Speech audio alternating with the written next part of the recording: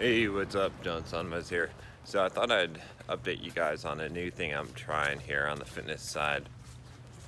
I'm basically trying to do, if you know, just give you a little background, I basically eat one meal a day, right? So I'll fast until like 5 or 7 o'clock every day. And there's some interesting things about that. I'm not going to go into all the details, but I've got a video on why I eat one meal a day, which you can check out there. And, you know, one of the problems that if you look at even the best research on fasting, even the stuff that Dr. Jason Fung puts out, right? So you can check out his book, The Obesity Code, here, and I think it's got some of the charts I'm talking about. If not, you can just do the research on fasting and muscle catabolism, right? You know, how do you lose muscle when fasting? And if you look at any of the charts, right, the argument is always no, you don't. You know, in fact it curbs it, like fasting curbs it. But here's the thing, if you look at those charts, you'll see that there is, and everyone admits, there's a small dip when you first begin a fast. So there is a small, protein breakdown when you first begin a fast. So there's a couple of things here that I've been thinking about with that. Is one, how to prevent that, and then two, there's some studies that, they've been done a while ago, but have been resurfacing by a lot of people on YouTube and a lot of the kind of fitness community.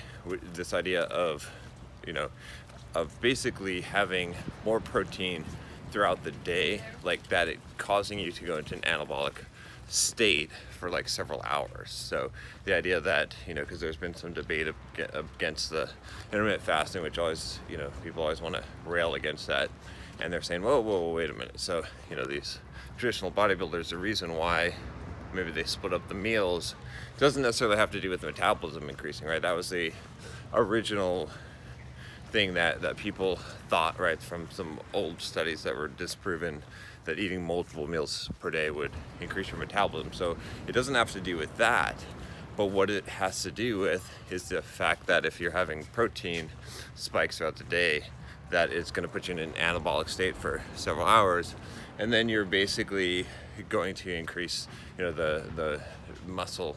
Well, you're going to decrease the catabolism, so you're going to decrease the breakdown of muscle, and you're going to be more anabolic. So you're going to build muscle more often, because you can only synthesize so much at a particular time, the protein synthesis, and also just because if you're going for a long time without protein, that your body will start to break it down, right?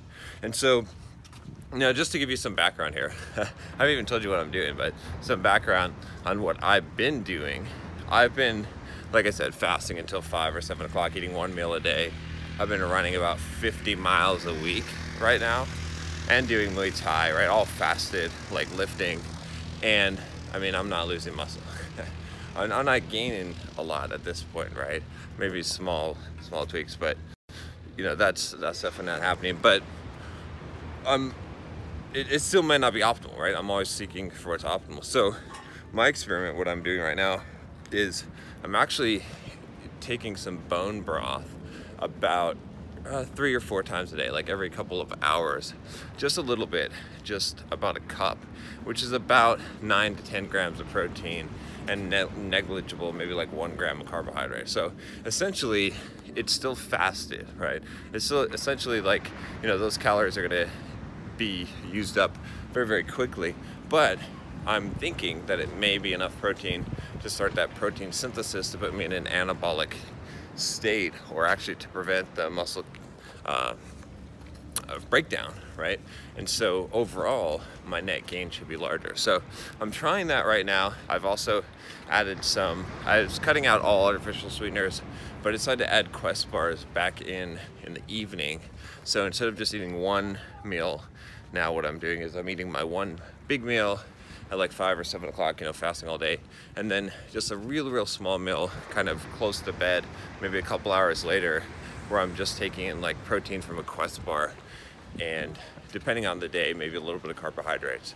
So I'm testing that out, and we'll see how that works out. I chart everything, chart my weight and body fat and all that, and I'm real curious to see how this works. Again, this is one of those things that I'm tweaking, But I thought it'd be interesting to give you guys an update and let you know what I'm trying out, and I'll do an updated video once I get the results, once I figure out if this is working or not. Sometimes it's kind of hard to tell, but I think that, I'm looking for significant results, right? Things that work significantly better. And so if this works, then this will be my new protocol. If it doesn't, I'll try something else. So, all right, that's all I got for you today. By the way, if you haven't already, you might want to check out my playlist on all the fitness and diet videos if you're interested in that topic. I'll be talking probably more about that stuff on this channel as it's evolving, right?